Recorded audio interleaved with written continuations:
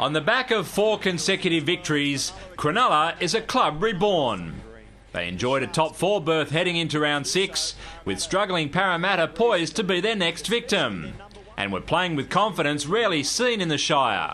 If there was any danger of the Sharks becoming too cocky though, Jarryd Hayne quickly snapped it out of them. Hayne again at the angle, straightening now, Jarryd Hayne slams it down on the goal line, which is good enough. With Nathan Gardner likely to miss the rest of the season, Cronulla were looking for a candidate to fill the role of custodian. And Matthew Wright's audition was admirable. Carney will kick on the 5th, between the uprights, back there to take the ball. Matthew Wright for the Sharks. Another of the NRL's big improvers powered over 4 minutes later. Pomeroy with a little bit of room. Ben Pomeroy gets away. Pomeroy dummies. Ben Pomeroy will do it himself. What a run from the Cronulla centre, who's having a fantastic 2012. That's his 4th try for the season. Next came a perfect illustration of how teams riding high can manufacture their own good fortune. Robson will kick across field. Best is looking for him again. Got up there. It was Pomeroy, I'm sorry.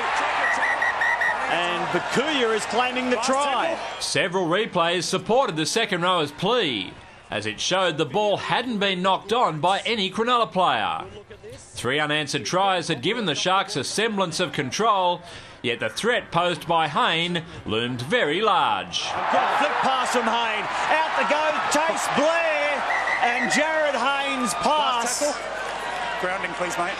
Was magnificent if it's resulted in a Parramatta try. Unbelievable. That flick pass is amazing. The Eels maestro finished the half like he began it. Sando kicking across the face again. Coming through, Jarryd Hayne plucks it out of the air.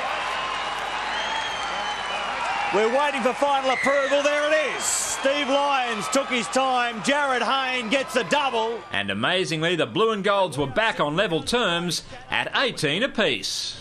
Hayne wasn't just scoring tries or creating them, but saving them as well. Bakuya into open territory, supported by Pomeroy. Bakuya won't need him. He took a tackle, rolled the dice. Carney, it's been intercepted, but a penalty.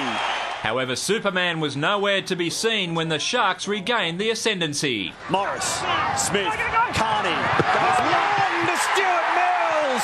Todd Carney, what a ball. Brilliantly finished by Mills. In order to defend their 6-point lead, Cronulla reverted to the kind of gritty defence that kept the Dragons scoreless the previous weekend. And Matthew Wright's magnificent kick return relieved plenty of pressure as well. Matthew Wright straight through. Matty Wright back at the angle into open territory. Fending away from Hindmarsh. Still going Matthew Wright. How many has he beaten? The whole team. Parramatta's prospects of taking the game into overtime were undermined by the departure of Chris Sando late in the second half with a shoulder problem. And that left the Sharkies to celebrate win number 5 on the trot, 24 points to 18. Definitely tough day. Look, obviously we all knew that they had a lot of pressure on them. Not from the NRL, from the media and that, and I think it's a little bit unfair. They've been close in games and they showed what they've done today. They come out and swamped us and got away, and then we got away on them, and then they come back to all their credit. It's just we were guilty of not completing sets and stuff like that, and we got back into a grind again and we held out again. David Rowlands, Big Pond Sport.